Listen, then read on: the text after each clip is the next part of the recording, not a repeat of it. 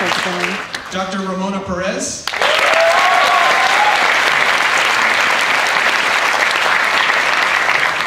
Dr. Elisa Sobo.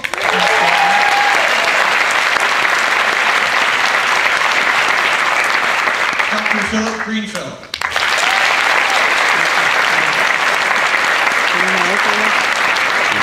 Thank you. Please be seated. To bring everyone up to speed, anthropology is the study of being human. It's the study of the human condition, of the human experience. Anthropology students and faculty are the only students at the university who both study rituals and participate in those rituals.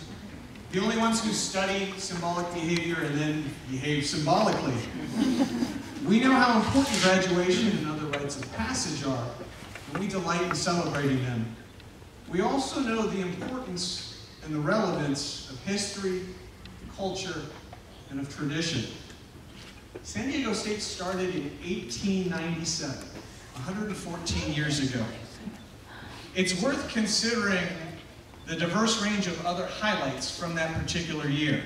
What else was happening in the world in 1897?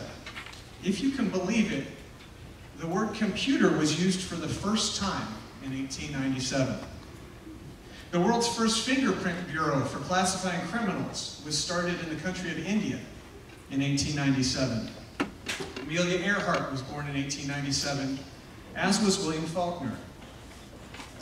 Alice Burney, the woman who founded the very first Parent-Teacher Association, yes, the one who Alice Burney Elementary School is named after. She started that PTA in 1897. In 1897, Bram Stoker's Dracula was first published. Cyrano de Bergerac premiered in Paris in 1897. It was when Mark Twain responded to the erroneous rumors of his passing with the famous quip, "The report of my death was an exaggeration." In Greenbrier County, West Virginia in 1897,